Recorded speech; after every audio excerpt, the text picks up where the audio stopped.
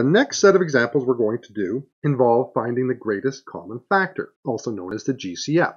Now let's define that. If you're given a set of numbers, the greatest common factor, the GCF, is the largest factor that will divide into all of the numbers. Greatest common factor is the kind of thing you often do when you're trying to simplify a fraction. You're trying to find the largest number that will divide into both the numerator and the denominator of a fraction. Let's move into an example.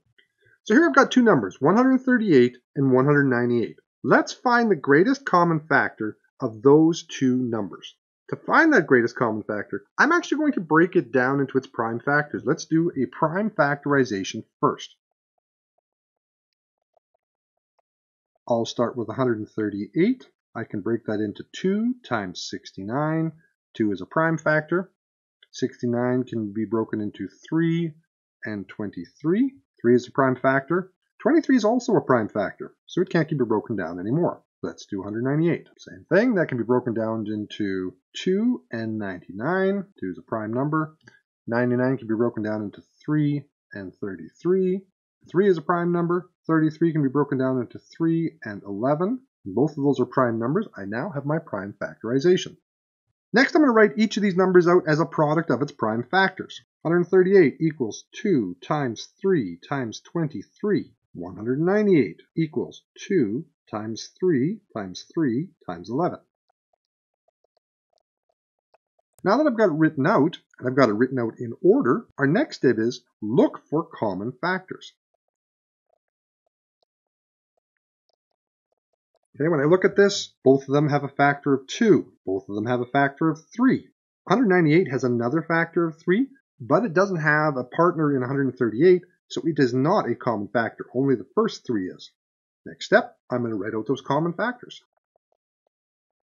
So my GCF, my greatest common factor, equals 2 times 3. Once for each factor we've got. So in other words, my GCF, 2 times 3, is 6. The greatest common factor of 138 and 198 is 6.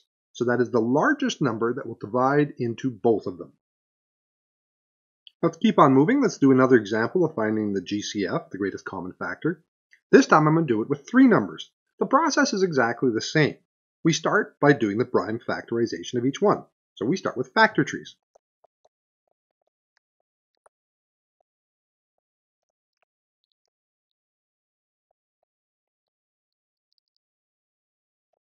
Now that I've got that, I'm going to write them out as a product of their prime factors.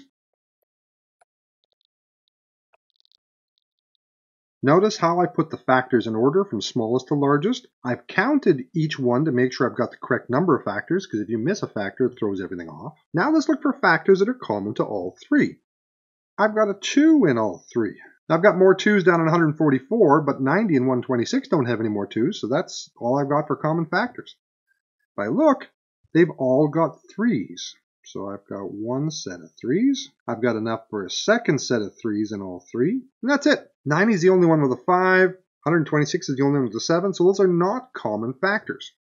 As I go look at my greatest common factor, I've got a 2 and I've got 2 3's. So my greatest common factor of these 3 numbers, 2 times 3 times 3, should give me 18. So working with 3 numbers really isn't any different than working with 2. You just add one more set of numbers. The same would be true if you're finding the greatest common factor of 4 numbers or 5. You just have to do more prime factorizations.